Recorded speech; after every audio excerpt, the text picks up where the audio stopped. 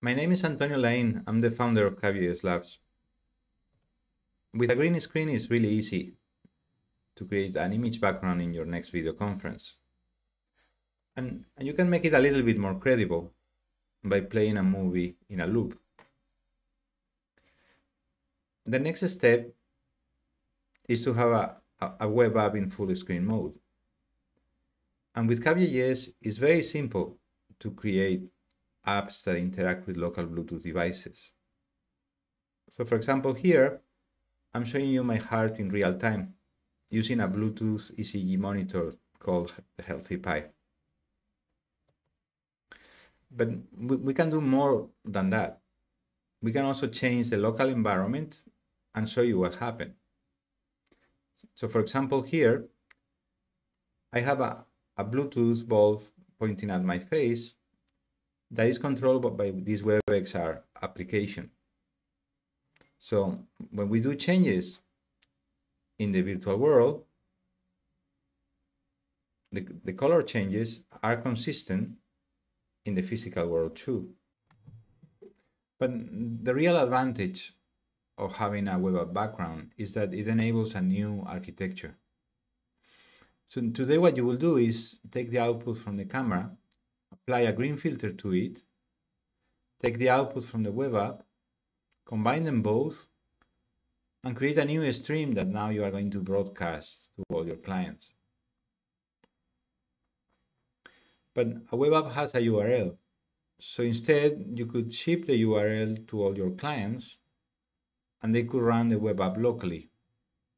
And of course, they will also have to take the video from the camera with the transparency added and merge it with the output of the web app.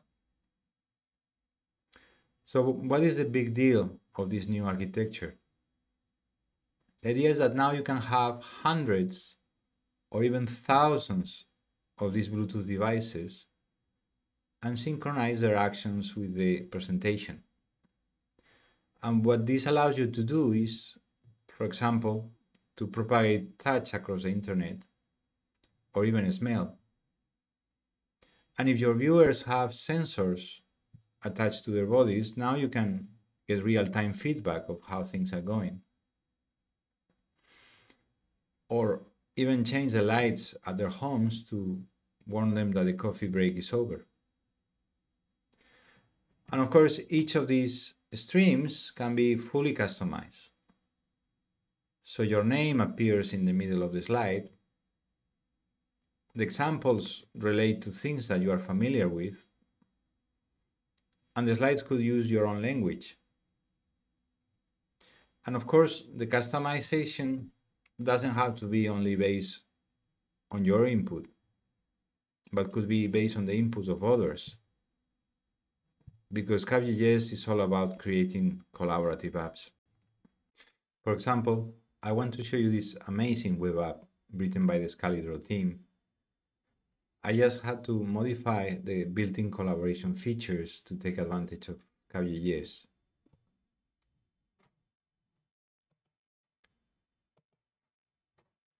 So I can invite others to help me with the whiteboard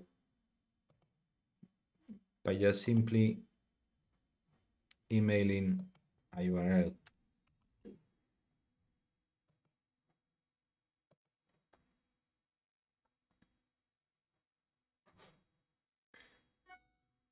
And when they click on the link, they run the same web app locally, but attached to the same whiteboard instance. And I have done the same with my iPad, and also so that I can use a pencil to actually draw. And of course, now I can also use a proper keyboard in my laptop. And I have defined a special macro so that it will get replaced in every single client by the actual session name to show you how we can also customize each of these streams. So what is the value of adding a Caf.js backend to an application like ScaliDraw. First, you get scalability. Each client is represented in the cloud with a cloud assistant. And cloud assistants interact with each other using low latency networks and high level communication primitives, like publish subscribe. What this means is that now communication can scale to hundreds of Node.js processes. And what this also means is that now your application could have hundreds of thousands of concurrent clients. The second thing that you gain is security. The URL of a web app has always embedded an authentication token that is short-lived and also has a very limited scope.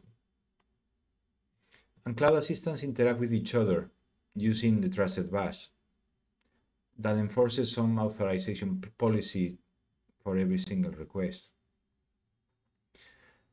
Policy in Caf.js can be described using dynamic groups, and the membership of these groups can also be managed by a team.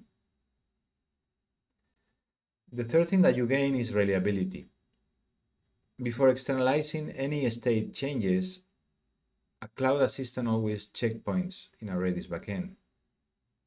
What this means is, if there is a failure, when we recover the state, the system will always be in a state that is the one that we all expected. The fourth thing that we achieve is autonomous behavior. With autonomous behavior, it's very simple to, for example, replay drawings with accurate timings, and now I can pretend that I can draw. Caf.js is really three things. It's an open source framework for creating these cloud assistants. It's a very efficient platform to run them. And by combining these two things, we have created the Caf.js Cloud. The Caf.js Cloud is a hybrid between a traditional hosting platform and an app store. The way it works is that using our tools, you can create a container with your app and deploy it in the Caf.js Cloud. And the idea is that we will flex resources based on the number of subscribed customers to your app. We will also manage payment, take a cut for the infrastructure, and just give you the rest. So the end result is that you will never see an infrastructure bill. The only thing you will see is just profit. There's much more to learn about Caf.js in our website, and you can also sign up for the beta version of the Caf.js Cloud in this URL. And we would love to hear from you. Thanks for listening.